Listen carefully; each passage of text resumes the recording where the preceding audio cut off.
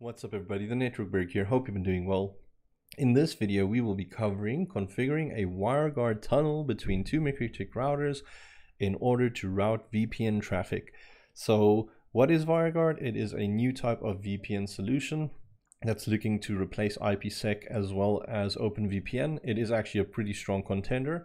A lot of people use it on their systems, on different routers and maybe servers and such.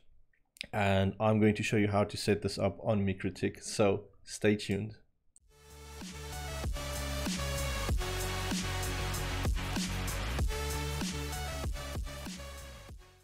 Okay, so let's get into the WireGuard setup. Just a quick disclaimer before we begin. This is all happening on Router OS version 7. So this is not released on version 6. It's not officially supported on version 6. It's currently a experimental feature on version 7, which I'm hoping will also definitely carry through when they launch version 7. So something to just remember. So if you're trying to set this up and follow along with me on your own version 6 router, it's not going to work because you won't have the packages or the features set to run WireGuard. Okay, now that that's out of the way, let's just quickly look at this topology. We've basically got two cloud hosted routers, router 1, router 2. And then they have 192.168.246.x IPs, which are their WAN addresses on Ether 1 that these routers will use to connect to each other, like over the internet almost. Then I have a private subnet at each router, which is defined here. And then I have fake PCs, which are just other MikroTiks that are going to act as if they were computers. And then finally, we've got our WireGuard tunnel with this 10.0.0.0/30 subnet, which we will be assigning as IPs between the routers so that we can route traffic across the WireGuard tunnel. So this is going to be really fun. Let's quickly get onto Winbox. So from Winbox, I'm just going to connect onto router 1. And if you look on your management panel, then you'll see there is a cool new WireGuard that I can go to. So I'll click on WireGuard, and then I have two sections that I need to be aware of: WireGuard and peers. So here by WireGuard is where you're basically going to be creating the WireGuard interface, and the peer is where you're going to be defining who you're connecting to as well as which IP subnet you're allowing across the network. Now, the cool thing about WireGuard is the setup is very simple. Very straightforward. If you've ever set up OVPN or IPsec site to site on MikroTik, there's a few weird little things that you need to be aware of and that you need to do in order for everything to work.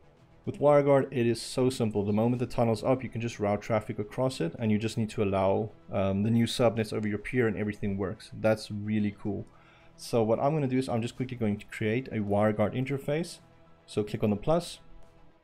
We can give it a name, so I can just call this WireGuard 1. This is just for admin on the router. You don't need to match this on the two equipment or anything.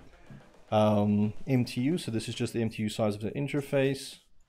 Listen port, this is pretty important. I'll just copy this, 13231. That is MikroTik's port that I've assigned. You can give it your own port, but just make sure it's not something that's going to clash with anything else. And then the big important stuff here is the private and public key. So it's blank currently. I could fill this in if I want to, but I'm not going to do that, because if I just hit apply, it's going to create a private key for me, and there will be a public key as well. So the private and public key, they are both used together in order to encrypt and decrypt the traffic of the VPN tunnel. So that's what we're going to use that for.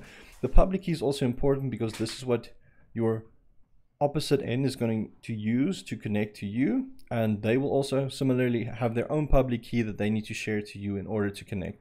So I might just keep an eye on that, and I'll hit OK.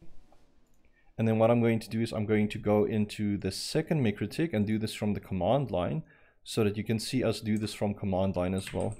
Also, just note, since it is on beta, there is this weird little bug where you need to specify the port for your remote end from the command line, else it doesn't take it, but we'll see that when we get to the peers. So first things first, we're going to go to WireGuard. Sorry, we're going to go to interface, WireGuard, and then we're going to just add.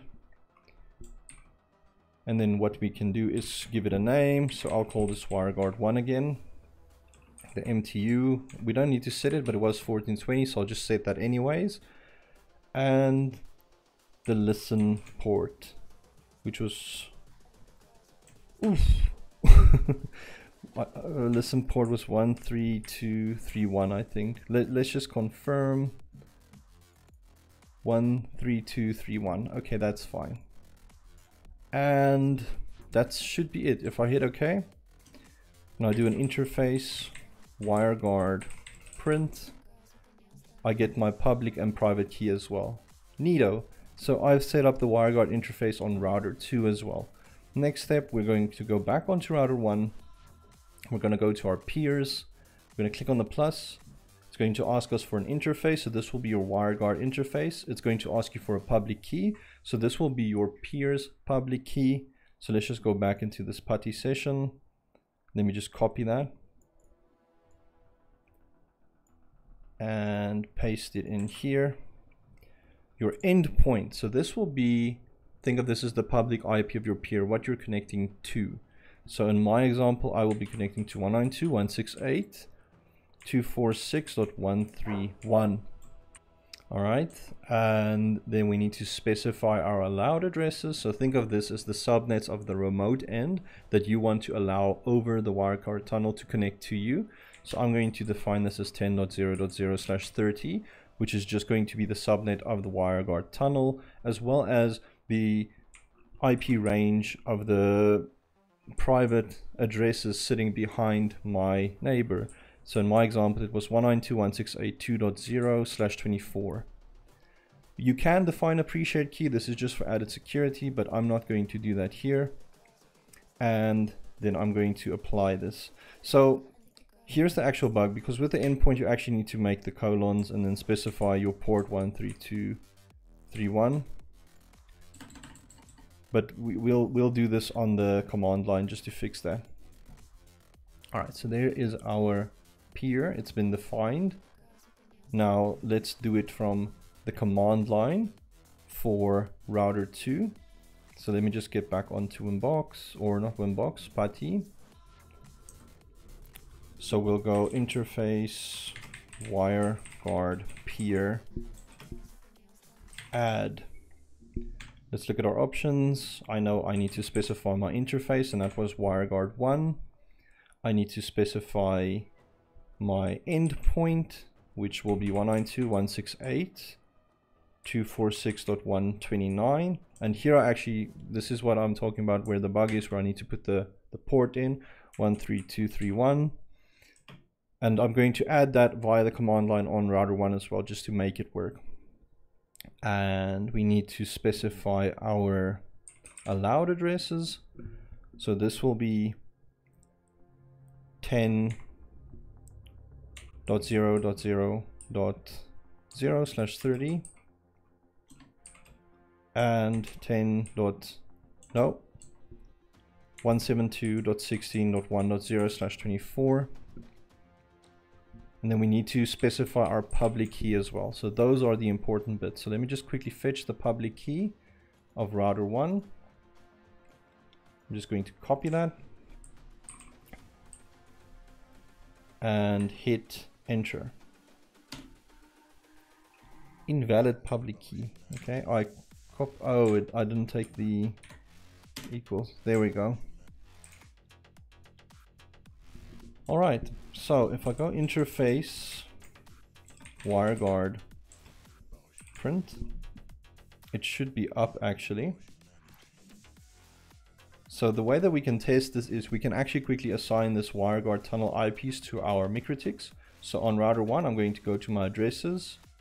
I'll assign 10.0.0.1/30 to Wireguard. And then on the command line for router 2, I will add an IP address. Add address equals 10.0.0.2/30. Interface is Wireguard. Okay, so first things first, let's see, can we ping across the tunnel? Ping 10.0.0.1. I can ping 10.0.0.1 from 10.0.0.2. So I'm pinging across the Wireguard IP now. So from .2, I'm pinging to .1. So that's over the Wireguard tunnel. Let's see, from router 2, can I ping this one 172.168.2.1.1 address? No, I can't. Why can't I ping it?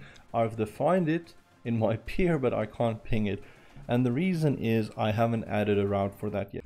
So let's quickly add a route. We can do that by going into IP route, add destination address equals 172.16.1.0/24. And our gateway will be, if you look at the topology, it's going to be the tunnel IP of router 1 because I'm on router 2. So this will be 10.0.0.1. Cool.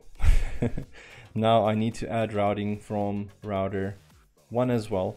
Even though, let's quickly do a test. Let's see, can we ping 172.16.1.1 now? We can ping that now. The reason we can ping it is it's actually pinging it from the 10.0.0.2 address. But if I'm going to ping this from 192.168.2.1, it's going to fail. And the reason is there is no return route on router 1 yet. So let's quickly go into router 1, go into our routes. Let's click on the plus and add a route for 192.168.2.0/24. And our gateway is the tunnel IP or the Wireguard IP of router 2. I'll apply that. And let's hit OK. And let's jump onto our test PC. So I'm going to go back into PC1. Let's quickly see. Can I ping 192.168.2.1? Holy smokes. I can ping across the Wireshark. Well, I almost called it Wireshark. The Wireguard IP. Let's see, can I ping .100, which is a PC's 2 address? Yes, I can. So let's just jump back onto Winbox and then let's verify that by going onto Wireguard. Look at our interfaces and then we can actually see there is traffic passing over the interface. If I look at the status, it is up. If we look at the traffic, there is the traffic that is traversing this Wireguard tunnel. If I torch it, I can see the ping as well. Amazing. So we've set up a Wireguard tunnel between 2 sites and kind of set up an IP site-to-site VPN using Wireguard. And it was super quick and easy if you think about it. So really, this is a feature I'm super excited about. I do hope router version 7 comes out, and that is very soon, and it brings Wireguard with it. Anyways, I'd like to thank you guys for watching. See you in the next video. Oh, and I'd like to remind you guys to subscribe and like and share the video and comment if you have any questions. Thanks again. Bye.